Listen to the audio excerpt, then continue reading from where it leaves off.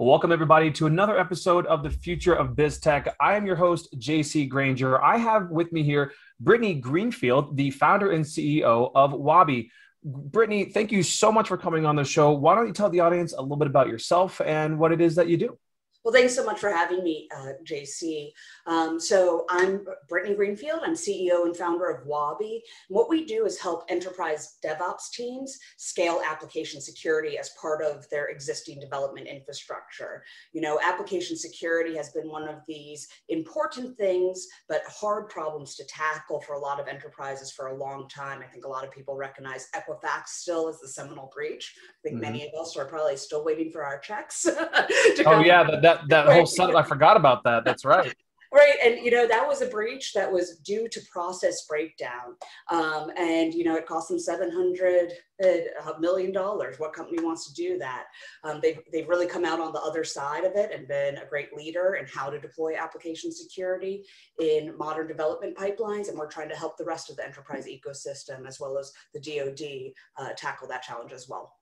That's really cool. You know, and I've had a couple guests on the show that live in that security space. And I always kind of ask kind of the same thing, which is, you know, is there anything that's unhackable? Is there anything that's foolproof? And if not, you know, how close do you get and how do you give that kind of peace of mind to customers or the government if you're working with them? You know, so I think that's the first piece of advice I actually give. And I think especially when it comes to application security, there's no such thing as perfect code, and therefore there can be no such thing as perfect application security. And if as individuals, as enterprises, we can get out of that idea of perfect security, that we can build taller walls to protect us, we can then just take practical steps to move forward, right? One of the ones that's the simplest we can do, don't use the default Wi-Fi name and password on your home system, right? Yeah. We've seen a number of DDoS attacks go down, not just because of your home Wi-Fi system, but your printers, your baby cams. You know, and if we stop thinking that we can just rely on tools, then we'll start adopting those practices. And I think that's one of the things that makes application security especially special in the security realm, is that it's more about the process, and then we can support with tools. And that's something, you certainly know this, you know, we always start in technology, not with the tools, but with people, process, and then support with tools. And that's really, when you think about security, if you take that approach, whether as an individual and enterprise, how you can deploy a successful program. So what types of companies, like what industries do you find are, you know, reaching out to you guys? You know, I mean, you said government, you work with them. Maybe is it local, you know, municipality kind of style? Is it state, federal? And then on the company, yeah. Yeah, sorry to interrupt. Yeah, so for us, really, you have to hit two parameters. One, you have to see software as a competitive advantage, right? You need to ship software faster to give yourself a head start, whether it's against your competitors, against your adversaries. And so you've adopted rapid development methodologies. And the second, that's really a sweet spot, and I think why federal, especially the DoD, has been great for us, are those enterprises that have chosen to undergo DevOps transformations. You know, we're in the world of, in the last decade, most organizations were born DevOps native, or at least a flavor of it. But when an organization has chosen to undergo DevOps transformation, they get that it's not just about shipping software faster, but about eliminating bottlenecks so you have more efficiency. I dig on Facebook a lot. They sort of popularized that move fast and break things mantra. And that's one piece of it. But really what DevOps and Agile is about is move efficiently and fix things at the right time. Yeah. And so that's why we tend to see the larger mid-market and commercial up to the Fortune 500. And then most recently, I'm starting to work with the DoD. So let's talk more about, instead of government, I mean, I like touching on it because it's good for people to know that there are companies out there that are trying to help protect, you know, the government stuff and whatnot. But let's talk more about the enterprise. So, and I don't know if you have like NDAs with your clients. If you want to mention a client name, that'd be great. If not, can you tell us, you know, what, you know, give us an example, maybe a brand name company out there that would have use for your services, just so people can kind of frame who your services are really tailored to. Yeah, so it goes everything from, you know, the large banks in the world, like the JP Morgans, to the fintech providers, whether like Diebold Nixdorf, which may not be a household name, but is a major, if you ever go into a bank, you're using a Diebold Nixdorf solution, down to, one of my former employers, Kronos, who helped support the majority of they're UKG now post-acquisition, supports the majority of the hourly workforce across the world, from TSA to Kroger. And, they all care about it because it fits that I have information that's sensitive. Who doesn't nowadays? I care about delivering software to market as a competitive advantage. And I understand it's not enough to just ship fast. I have to ship right. But nothing's ever going to be perfect. And that's sort of where we get into, it's hard to say just the brand names. Obviously, everybody like AWS and Microsoft and Google will have a need for us too. But I think it's really all of those organizations that enable our digital economy that are our sweet spot. So if you're whether you're walking into a bank or a grocery store or getting a Netflix movie, those are the folks that know that security is part of the infrastructure, not just this sort of backdoor black hat, white hat, cool guy, hoodie, trying to triage it. So, you use the word ship and software at the same time a lot. And I feel like that might be an older term that just carried over.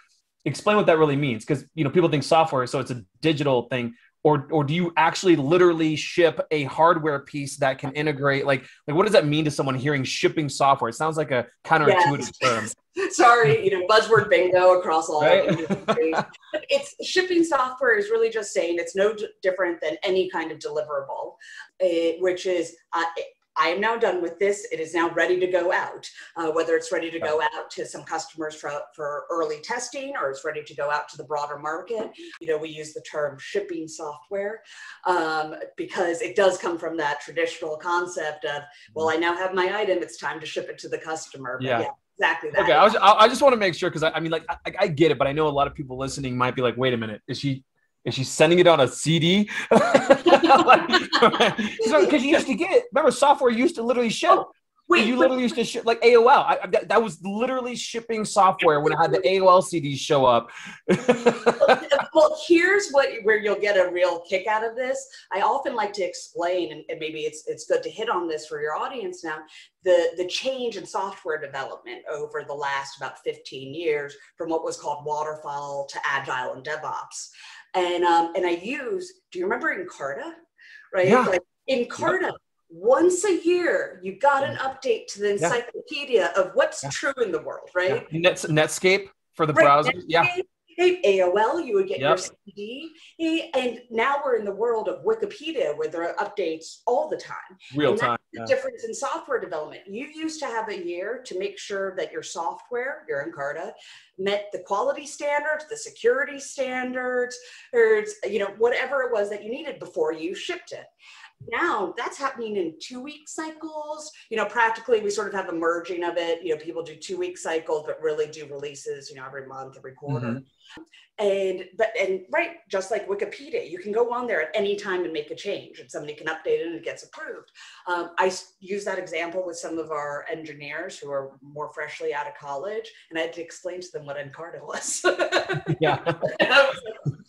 So now sign me up for this. Yeah.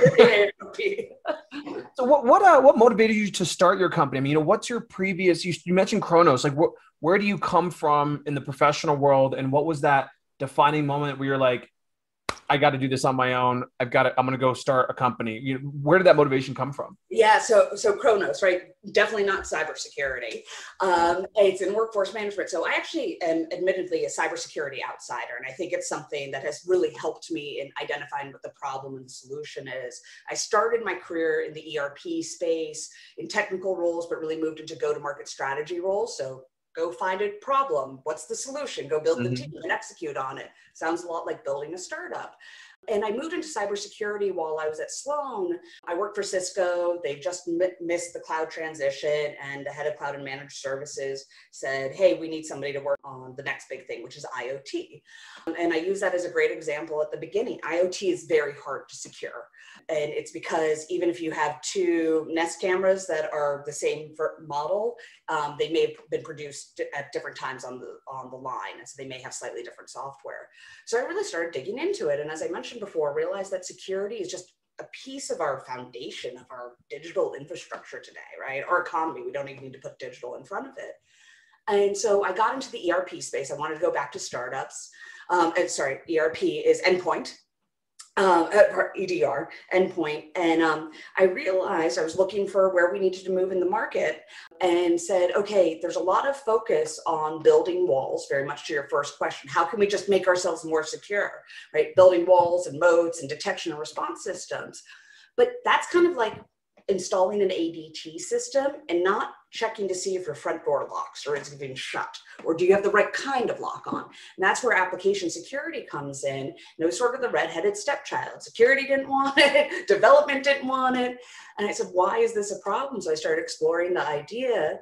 I said, we sort of have these waterfall, old style security practices trying to be deployed in modern, agile, fast development practices. How can we bring them together? And then the Equifax breach happened. And that was my light bulb moment, because it's not good enough to just have a good idea. You have to have a good idea at the right time. And I went, there's something to be done here. Did some early research, and that's where Wabbi was born, really. You're right. The timing is everything. And I mean, what better time than when it's fresh on people's minds? I mean, that was a shock through not just the consumer system, but massively through the professional and corporate system too, because they handled it for everyone and everything, right? Everyone and everything. And all the roads led back to them. So you hack them, you get a spider web out into access, which was crazy. So now let's talk about this here. You founded Wabbi after the Equifax breach, which is a great reason to, and I wish hopefully more did as well, because I think that's something that people realized needed to be done. So I'm glad that you did. 95% though of the tech world and founders are male. What has it been like for you as a female founder specifically? And for the record, I don't ask this because I think anything different than genders. In fact, I wish there were more females. My daughter's 15 right now. She's big into tech stuff, and I like asking, what's that been like? What's been the hard parts? What have been the good parts? Right. So just what has that path been like when you said, I'm going to go in the tech world as a female founder and try to go and play in a space where it's so male dominated? And we bridge two industries that happen to really suffer from a representation problem, with women accounting for less than a quarter of the workforce, both in DevOps and security. When I first went into it, I went, oh, they say it's so hard to be a female founder. Not for me, right? I'll be totally honest with you about that. And the reality is, and I'm not the first person to say this, is that there's just a lot of implicit biases. There is a difference between men and women. I'm not going to say that there isn't. We do things differently. And there's a difference between all people, right? We all have different approaches. And some of the models out there have been constructed around a more traditional approach, which has just had more men that founded companies. And so their VC models, or what people are used to seeing at pitch days or whatnot, is just a slightly different style. And so as we started coming out, I mean, I'll give you crazy examples. I presented my business plan model, which was a 10-page Excel spreadsheet, to VC. And I was like, so any questions? They're like, we're not used to people actually having logic behind their numbers. They typically just come up with a number with like 5 data points. Okay. We could talk about that on a whole separate.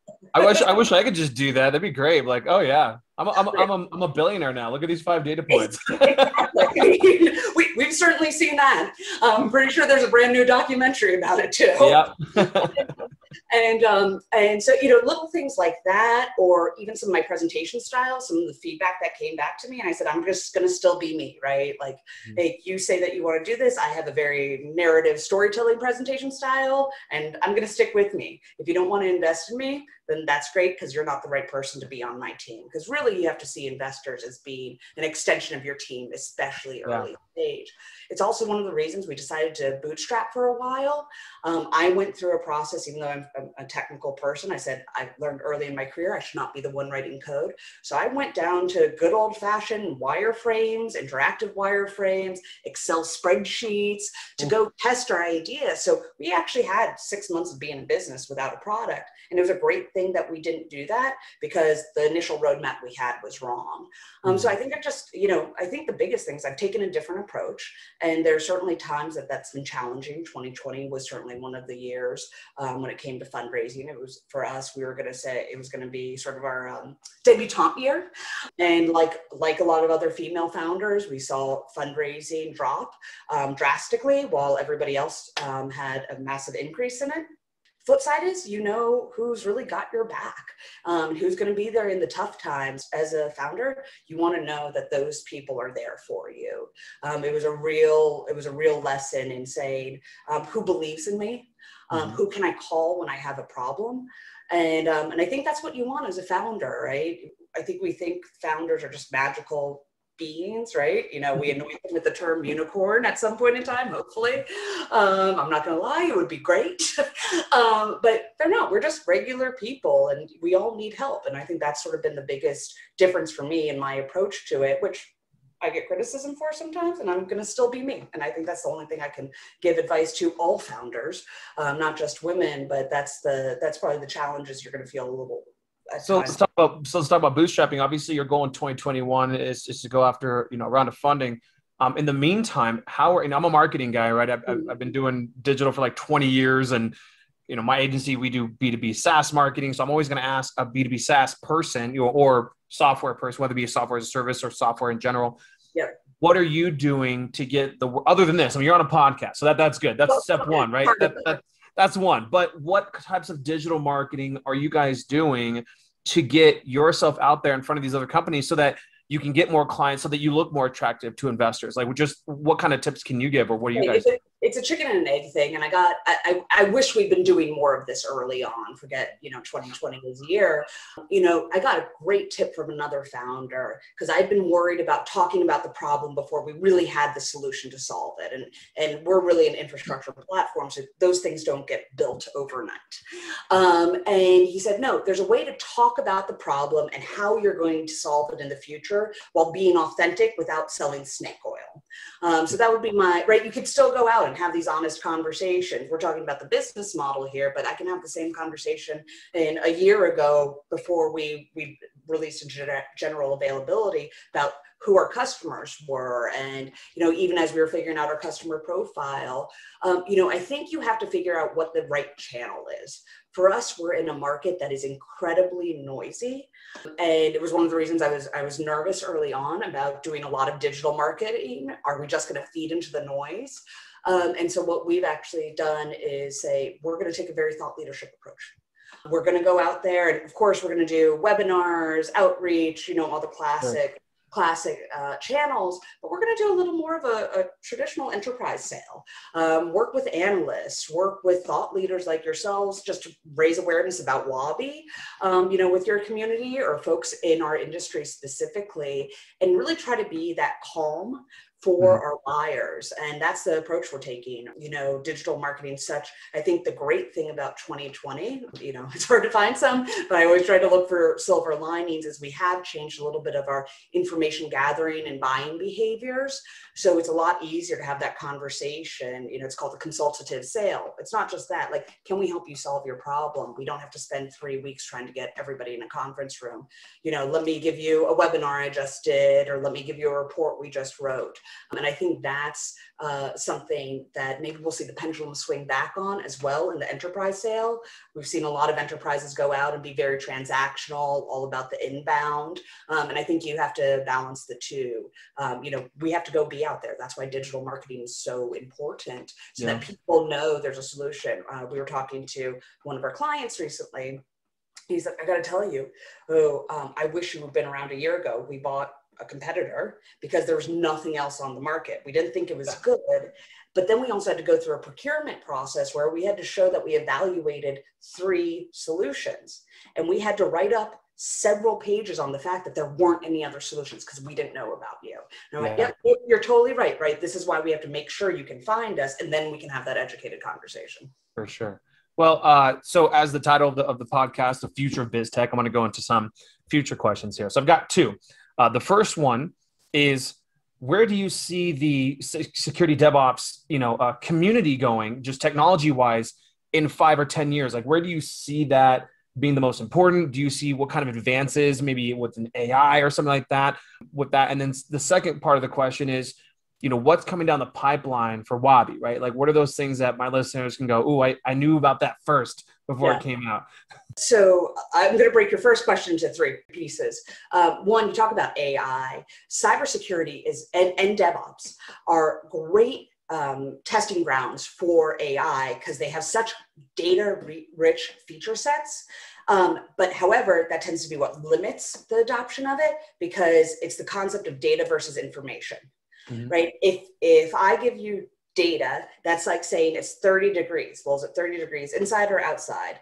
In Boston in March or Boston in June, right? I need to have that context because I don't know what to do next as the human, and that needs to take that information and turn it into a next step. That's where AI is really going to help, almost like robotics, right? Help humans do their jobs better. Mm-hmm. And so I think DevOps and security are just going to be places where AI flourishes. From a broader DevOps and security theme and where the market's going, security has a lot of different solutions. Right, that's not going to change because there are a bunch, the same way that everybody on your street probably secures their home a different way. Mm-hmm. Okay? Enterprises are always going to do that because their risk profiles and risk isn't just security risk, business risk, what they care about. For example, JP Morgan and Netflix might actually care about some of the same things more so than JP Morgan and Morgan Stanley do, right? Because they have different priorities. So how you adopt that risk profile, it means you're going to use a different set of tools. And even if you use the same tools, you'll use them differently. But specifically around application security and DevOps, I often use the analogy of CRM, Salesforce, right? Mm-hmm. Who owns Salesforce in an organization? Is it IT or is it sales? Sales. Right? Yeah. I was gonna say, sales is gonna do it. Yeah. And it's because but Salesforce. I mean, if you're talking about the software anyway, like it's such a heavy software that you have to include IT in there. Exactly. But sales owns the day-to-day of it. You have, I will give you your 20 later. You have teed me up perfectly. Yeah. Right? Sales owns the day-to-day of it, but IT supports them. But sales has to take ownership of that because that is a critical system for them in delivering what they do. Mm-hmm. Same thing is happening with DevOps and application security. Development has to own it, and they've already recognized that there needs to be that shared services model. Mm-hmm. Well, but development needs to be at the lead. So you hear a lot about developer-led security, right? We're development-led. We think it's everybody's job, not just to say that, right? And that's part of what we do. We make security part of everybody's job in the development team, while giving the security team the confidence that the governance is still being deployed correctly. And so that's the big shift. I don't even think this is a 5 to 10 year shift, that security is going to just become part of DevOps. Application security is going to become part of DevOps. We talk about that a lot. But security is still going to play an important role. Strategically, how do we manage our security profile? They're going to get out of the day-to-day management of all those lists of data and get to be a partner rather than a babysitter to development. Yeah. So I think that's what's coming in the next. I mean, we're certainly betting on it in the next year to 2. And we've already seen some of that market traction. The shift to remote work accelerated that as well.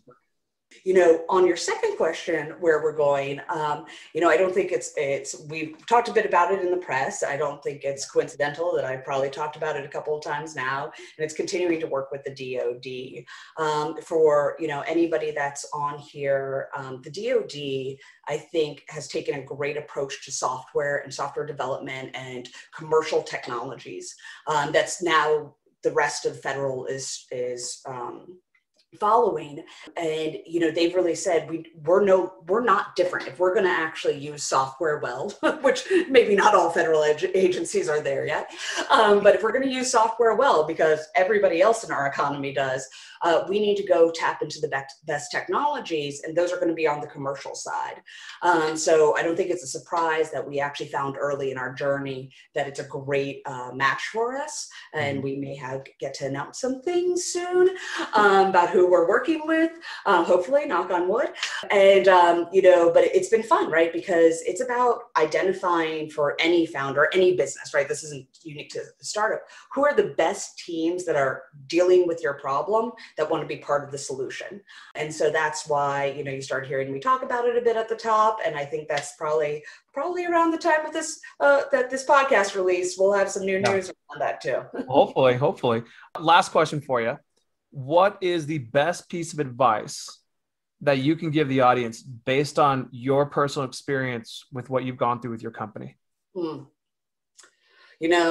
think, you think I'd have a better answer. The problem isn't that I don't have one piece of advice. I probably have 15 that people have given me. Gun to your head, you got to pick one. Right. This was given to me specifically in the context of being a founder. People say being a CEO is the loneliest job, and then being a founder CEO is even lonelier. There aren't a lot of people out there that understand the problems you're going through. And early in my journey, somebody said, don't be afraid to be vulnerable. And I sort of brushed it off. I thought it was a little I actually thought it was a little sexist. And it wasn't until somebody else, who's also a mentor, said that to me. And I was like, oh, okay, what's this about? Well, fast forward 6 months, I got it. It finally clicked. And being vulnerable isn't about, oh, let me go cry on somebody's shoulder. And if that's how you do that, that's great. It's about not being afraid to talk about your problems. Understand that whether it's an official work team or your own sort of, I call it my personal board of advisors, they may not actually understand the specific problem or maybe not your industry, but they can always be there. They're part of your community for a reason. And the more you can share and have that transparency, 2020 was a great example of why transparency and being willing to be open about things is important, right? It was important in our communications with our employees. Hey, we don't know what's happening next month because we couldn't figure out what was happening the last 6 months. So, bear with us, but we'll keep you up to date. We may change priorities in terms of our functionality and our hiring plans. And when you can do that, then you can, right, you don't actually have to, you still carry the weight and the responsibility, right? At the end of the day, you're the leader of your organization, whatever size it is. But, people can help. Sometimes it's just offering a different perspective. Sometimes it's being a sounding board. And that little bit of help goes a long way. So I'd say for any leader, not just startup leaders, don't be afraid to be vulnerable and talk about your problems, because somebody's been there, or maybe they know somebody that's been there, or maybe they're just there to lend a helping ear. And all of those things are important. Don't feel you have to be. I think that's great advice. I mean, personally, I do everything the hard way. Ask my parents, right? And I also, I didn't have any mentors or anything like that coming up. So I'm the person who can be a mentor because I suffered as much as physically possible becoming a founder, because I had no guidance whatsoever. It was just stepping on landmine after landmine after landmine. But I agree, because, being able to tell that story personally and leaning on people, even though you feel like you might be all by yourself, I think that's a great advice. So I appreciate that for the audience. How can people reach Wabbi? How can they reach you personally if they want to do so? So, I have an open door policy with our employees, our customers, and please, for your audience as well, don't be shy to find me on LinkedIn. The only ask I have is just let me know why you want to connect. As we all do now, LinkedIn. Just say, heard you on Future of BizTech podcast when you're doing the invite or the connection request, right? Okay. Exactly. Just give me a little context. Yeah. But please don't be shy about reaching out, whether you're interested in the problems we're tackling, thinking about founding a company, or just interested in meeting with somebody new. It's actually been another silver lining. It's easier to meet new people this year. You don't have to worry about travel schedules. Yeah. And are we in the same town? And little known secret, actually, if you go to Wabbi's website and you say, let's talk, and choose to have a SecDevOps chat, that will be with me. What's Wabbi's website URL? Wabbisoft.com, WABBISOFT.com. Perfect. And on all social media, you can find us at Hi Wabbi. That's our handle across everything. So please don't be shy to reach out. Appreciate, JC, it's been great talking to you. I'd love to connect further with your broader community too. So don't be shy about coming and finding us. Awesome. Thank you so much, Brittany, for being on the show. And I hope to talk to you again soon. Likewise.